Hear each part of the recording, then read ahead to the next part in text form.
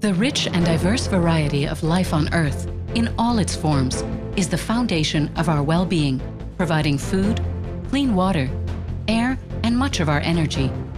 Biodiversity and nature's contributions to people are at the heart of not only our survival, however, but also of our cultures, identities, and enjoyment of life.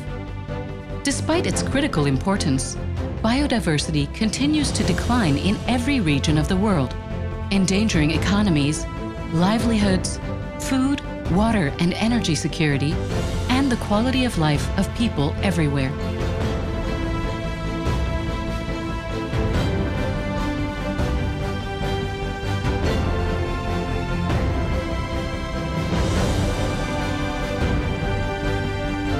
The Intergovernmental Science Policy Platform on Biodiversity and Ecosystem Services, IPBES, recently published 4 landmark regional assessment reports, one each for the Americas, Africa, Europe and Central Asia, and Asia and the Pacific.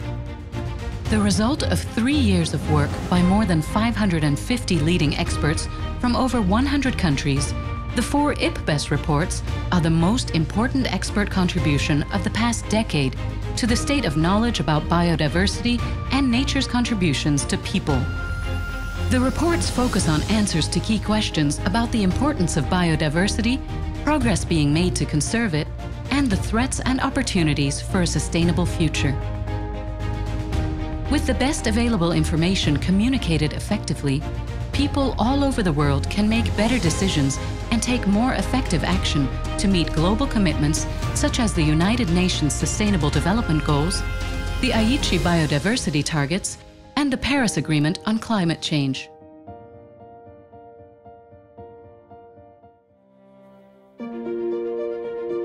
The Americas are biologically and culturally diverse, with extensive wilderness areas and 7 out of the 17 most biodiverse countries in the world.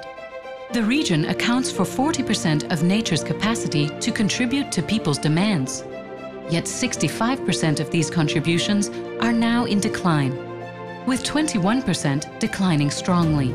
The IPBES report shows that despite being home to just 13% of the global population, the Americas are responsible for almost 23% of the world's ecological footprint.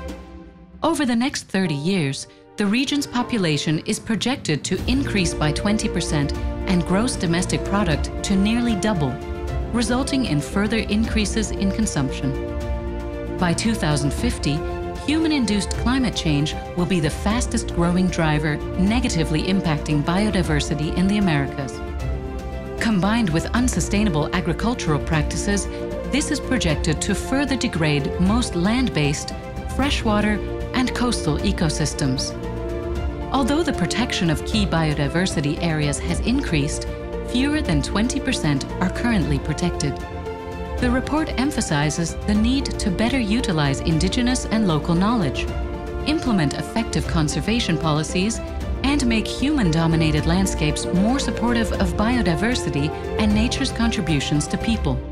Some countries in the Americas may achieve aspects of the Aichi biodiversity targets, the Sustainable Development Goals, and their climate commitments, but continued biodiversity loss could significantly undermine these efforts.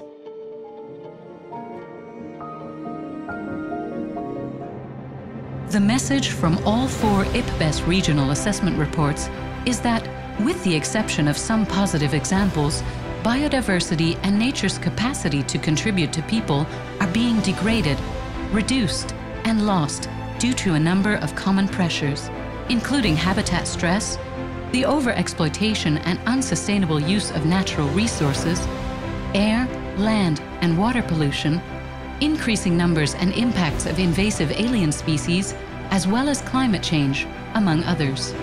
The best available evidence, gathered by the world's leading experts, points us now to a single conclusion. We must act to halt and reverse the unsustainable use of nature, or risk not only the future we want, but even the lives we currently lead. Fortunately, the evidence also shows that we know how to protect and partially restore our vital natural assets.